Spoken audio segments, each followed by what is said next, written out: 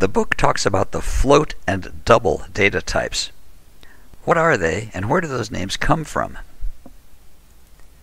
In general, a floating point number is one that has a decimal in contrast to integers, which are whole numbers. As to the origin of the term, a bit of history.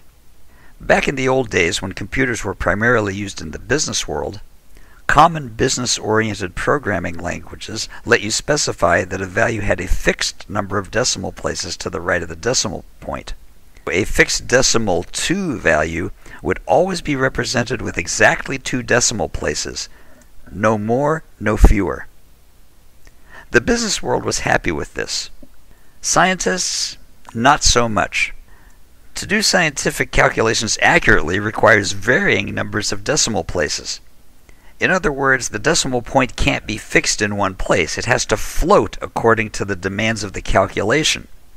And that's where the term floating point comes from. In Java, the float data type specifically means a representation that takes up 32 bits, can represent numbers from the range 10 to the minus 38 to 3 times 10 to the 38th, and has 6 to 9 digits of accuracy. However, that's not a large enough range or precision for some scientific calculation.